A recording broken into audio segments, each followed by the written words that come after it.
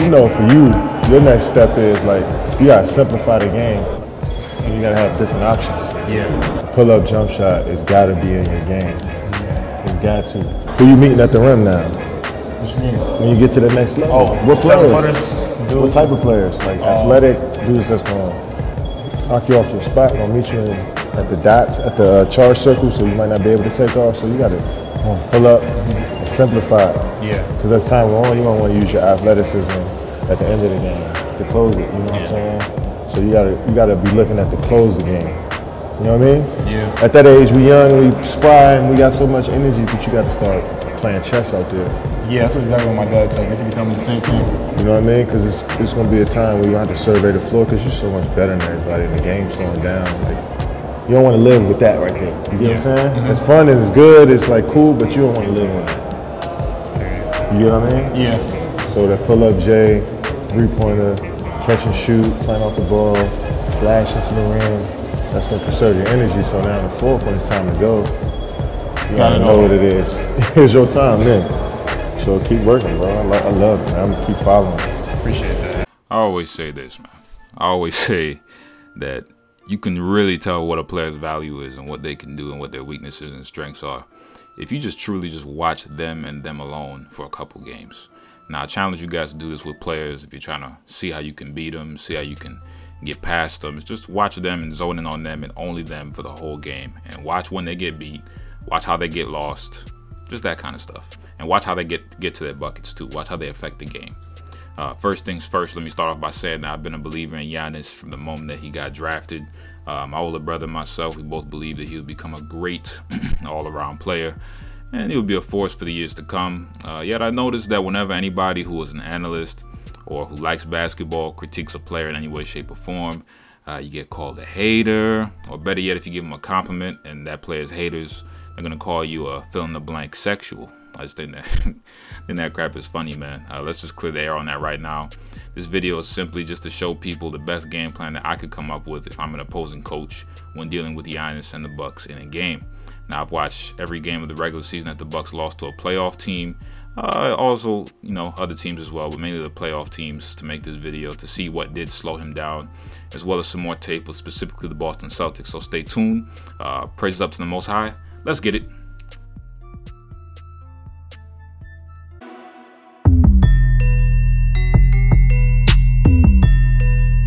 In order to understand how the Bucks can be beaten, let's first look at how Giannis should be played if you want to have a shot at stopping him. Now, the key is to wear down the physical Greek freak throughout the game offensively and defensively. To start off with defense, Giannis, he currently finishes with about a 70% average, give or take. Slightly above that actually in the paint, and we know that once he's within 3 feet, it's basically a bucket. So how do you keep him from getting to the bucket? Now, you can try and force him left because he loves to get to his right hand or go right even when starting off left, and will usually spin right or pull up for a jumper at the top of the key if he's forced left, but that's just not good enough to stop a player of his caliber. You want to do a few things, one of a few things defensively if you want to try and keep Giannis at bay. You either use physical forwards to wall him out of the paint, or you attempt to put a guard on him on the perimeter that can rip him early because he usually likes to start from the top. From a defensive standpoint, you want Giannis to become a lone show for the Bucks. You want him to take everyone else out of the game. Basically, everyone's going to stay man-to-man. Outside of the paint, Giannis is a mid-30s shooter from the floor. All right, you give him his left or force him to pick up his dribble early. Timely charge attempts outside the paint are important as well. The refs won't call charge if he's posting you up down low. That is not going to do it. I've seen it countless times. They're not going to call it. Guys like Chris Middleton are more important to keep from getting touches because those are where your 3 balls are coming from.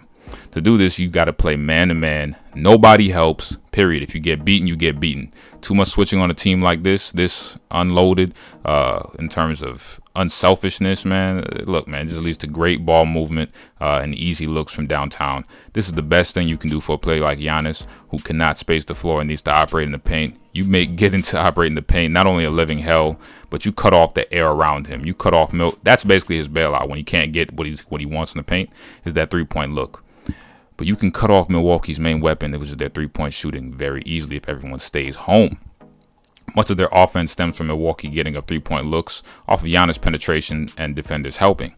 The Bucks put up about They're number 2 in the league in three-pointers attempted and number 2 in three-pointers made. So they get up a lot of threes, but they only rank 15th in actual percentage, which shows you that they're shot jacking. All right. Now, what does this tell you? This also tells you something about the Houston Rockets as well, who are very similar. And we can look at what happened to the Rockets last year when the three ball wasn't falling. The Rockets, they were number 1 in three-pointers made and number 1 in three-pointers attempted, while only being 12th in three-point percentage this year. So we can see those two teams are very similar. Their center, Brook Lopez, shoots about 6 out of his 9 field goal attempts from downtown. So trust me, Milwaukee needs that three ball more than a lot of other teams do.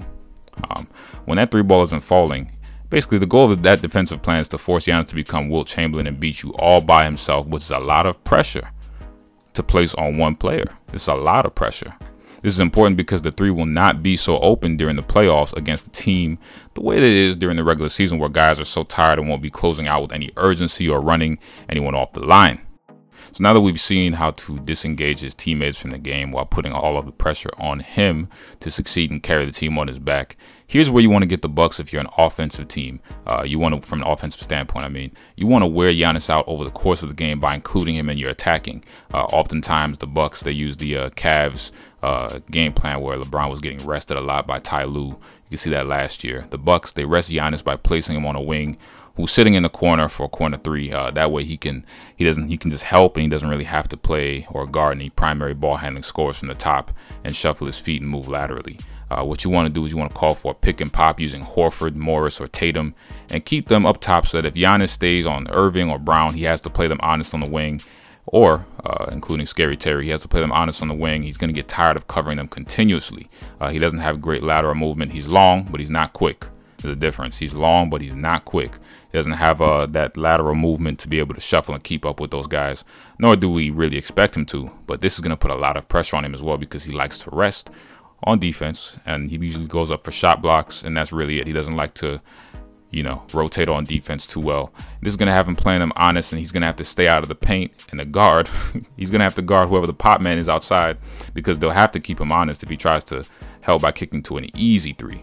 Now, this continuous drawing out of Giannis will force him to not just sit back on defense and rest, but have to play basically a perfect series versus a Boston team with 3 very good wings who can pass, dribble, and shoot on the wing once drawn out, or have to deal with Marcus Morris or Horford on the outside and the inside when they're posting him up and shooting from outside. And then, while potentially getting beaten off the dribble every time by Rozier or Irving. Now, Giannis, who also averages about 3 fouls per game. So this will force him to lay off his aggression because he won't be able to contest shots with the same vigor, nor will he be able to blindly throw his weight around on offense against a smart team who knows when to sell a flop. One of the best ways that we can see why this game plan works against the Bucks is by juxtaposing the 2 series last year between the Celtics and the Bucks and the Celtics and the Cavs. Now, in the series versus the Bucks, the Celtics were missing not only Kyrie Irving and Gordon Hayward, but also Marcus Smart for a game or two, while Jaylen Brown missed most of Game 7 after going down with injury. So yes, one could make the argument that the Bucks were not as good as they are now, but they should have been able to beat the Celtics last year. And here's how they got beaten in comparison to the Cavs, who did not, behind a much more refined player in LeBron James. Now let's look at how the Celtics were able to beat the Bucks. They would not let Giannis rest on defense if they could. They utilized all wings and forwards to attack him on offense, and they would not let him get a running start at the rim. Now, because Giannis is not a premier post-fade scorer or mid-range jump shooter and beyond, nor is he a slick passer out of the double team, he isn't able to dissect the defense like a LeBron James can. Just look at how differently they have to play LeBron and how much easier his job becomes. They at times will go above screens for him, and that gives him the ability to slip pass and hit the mid-range J or drive to the basket, where he isn't a shabby finisher himself, or kick to a wide open shooter. Just look at this streak to the rim by Bron. He's going to run a give and go where he easily gets to the rim because Marcus Morris has to play him above the 3-point line. As I said before, LBJ has amazing court vision and cannot be doubled in the post, which allows him to dominate scoring wise or slip a pass to K-Love if you dare double him. Now, Giannis is not as willing of a passer, nor does he have that vision. This, along with his lack of being able to score from the outside, it wouldn't matter if Giannis played center, really. I mean, a lot of people say that all of his scoring from the outside isn't necessary because he's a center or he's a power forward. The reason that this is important is because he likes to start off outside. It's not like he starts off on the block. He likes to start off from outside and get a running start. He likes to build up a head of steam before driving in, and that basically turns him into a guard if he's starting outside. I made this game plan against the Bucks primarily to show that it doesn't take a coaching genius like Brad Stevens to see that the Celtics, barring catastrophic injury, will most likely beat the Bucks. In my opinion, the Celtics have most likely already figured out a way to minimize the deep ball threat of Milwaukee and will most likely finish them in 6 games. I don't believe that the finally figured out wing rotation of Brown, Tatum, and Hayward will be as contained as Giannis' supporting cast. Most of that cast needs to be spoon-fed their scoring touches, and I believe that if you put the pressure on Giannis to carry them past a team as loaded mentally as the Celtics, that he will not be able to deliver. And that's no slight against him, but do we really think that on the fly Mike Budenholzer, the same Mike Budenholzer who could not get a game versus LeBron and the Cavs in 2015 where they did not have K-Love, do we really think that he'll be able to handle crisis better than Brad Stevens? Do you trust Eric Bledsoe to hold Kyrie down when he struggled with Terry Rozier last year? Will Giannis have enough in the tank to switch on Brown, Tatum, Hayward, Irving, Horford, and Morris while putting up at least 28 to 30 plus points per game? Now, barring catastrophic injury, I believe the Bucks will be making an early exit in the playoffs to a worthy opponent in Boston. Let me know your thoughts. You believe in the Bucks, or do you have the Celtics? Drop your take down below for a chance to be featured in the next video. Now, you already know, never mad at me, but you mad at yourself for being an underachiever. Play the outro.